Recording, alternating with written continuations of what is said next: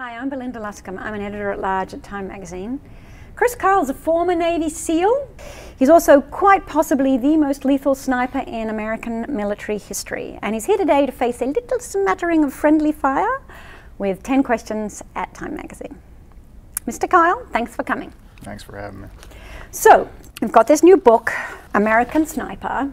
Isn't it kind of not done amongst you special operations guys to talk about your stuff? Yes, it is kind of frowned upon. So why did you decide to do the book?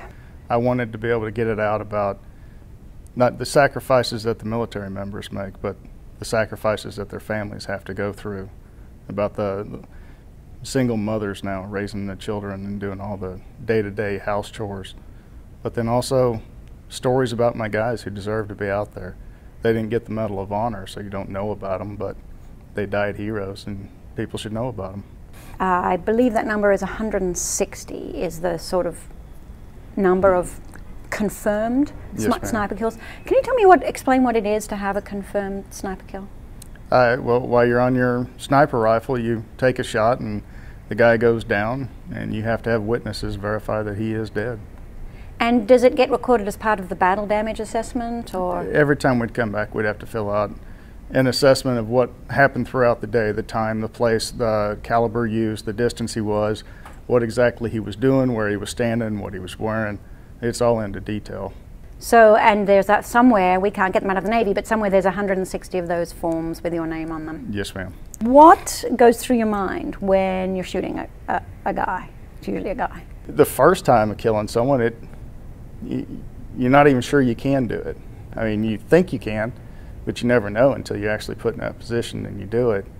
And then you double thinking yourself, like, can I really do this? And am I going to be okay? And then you're asking your leadership, am I cleared hot to be able to do this? Am I going to be in trouble?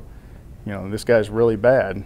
And then you're worried, when you get home, are the politicians going to hang you out to dry and put you on trial for murder? The first kill that you write about in the book, you actually kill a woman, and she has in one hand the hand of her toddler, and in the other hand she has a grenade.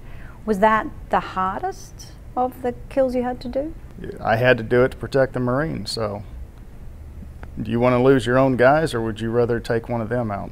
Do you have two sets of kind of heads, in that you have your I'm back in America head and your I'm at war head? You're two different people.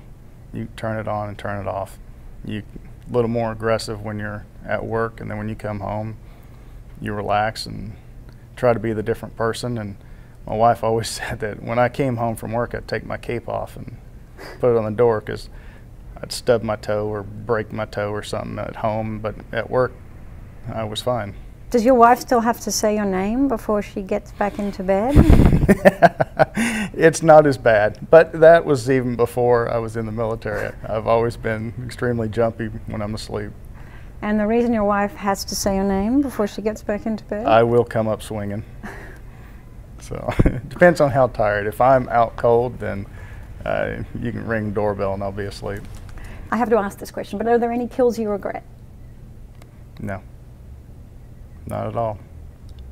Because you feel like it was either you killed them or they killed other Americans. Yes, ma'am. You know, you say in your book, actually, that most, and I think I'm quoting here, most Americans can't handle the reality of war, and the reports they sent back, the reports being the journalists, didn't help us at all. Which actually sounds a lot like Jack Nicholson in A Few Good Men. Did you realize that? You can't handle the truth. Is that how you feel, that yes, Americans just can't? See, we should just, you're on Jack's side in this one. Yes, ma'am. You do not think. For the most part, the public is very soft. You live in a dream world. You have no idea what goes on the other side of the world, that the harsh realities that these people are doing to themselves and then to our guys.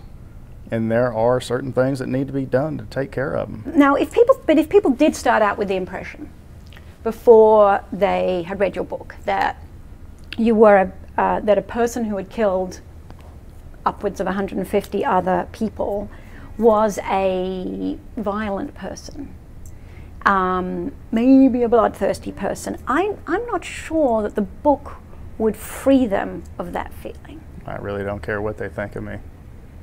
I mean, I've got my family, I've got my friends. I'm not trying to make new friends. And the people who, if you actually spend time with me, you find out I'm just a fun-loving guy.